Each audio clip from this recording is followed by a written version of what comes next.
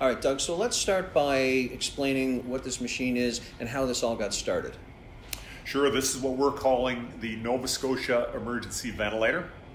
So what this is what's a nearly full-featured modern mechanical ventilator obviously for patients who would be breathing be disabled by COVID. Everybody knows that right now everybody's worried about a shortage of ventilators in hospitals. The industry only makes so many ventilators a year and the whole supply chain is backed up.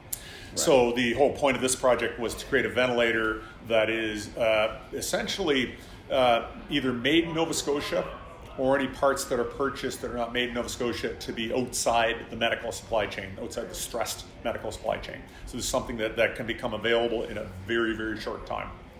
So Consortium we put together, it's a loose consortium that we put together that includes Protocase, 45 drives, advanced glazings, MakerSpace, so Nova Corp's Sydney-based MakerSpace, a really cool engineering company in Halifax called Enginuity, and Cape Breton University as well is going to be contributing to the project. Oh, great, okay. Got to stress, this is a community project, and it's not a Protocase project. Protocase kind of been the host for it. It's very much a community project. So let's talk about ventilators broadly. You know, at one end of the spectrum, you've got a bag, the ambu bag, that you could just squeeze air into a patient's lungs. Everybody sees them on the TV shows. Yeah, exactly, in the back of the ambulance. And then at the other end of the spectrum, you've got some very, very sophisticated ICU-grade technology. Tell us where you think this fits in terms of that spectrum. Well, it's interesting. You know, the first step when the ideas started coming together on this was to consult people in emergency medicine and in respiratory technology. Actually, I'll give credit for the genesis of this project to Dr. Chris Milburn, and he's the head ER for Eastern District in Nova Scotia. Right.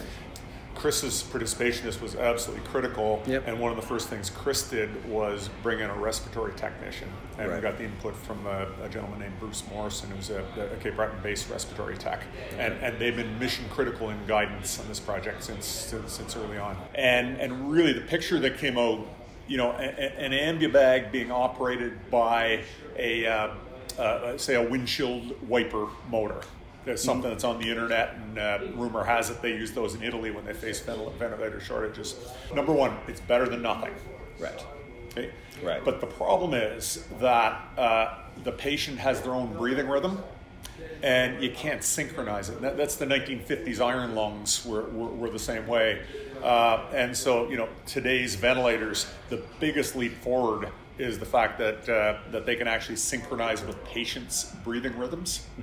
And that became our goal. We said we need to make a machine that has all the basics that modern ventilators have, and in particular the ability to synchronize with the patient's own breathing rhythms. If you don't synchronize with the patient's breathing rhythms, it was said to me by the emergency medicine people that then you have to really paralyze the patient for a while to suppress their own breathing rhythms, which is, in their world, much less than ideal.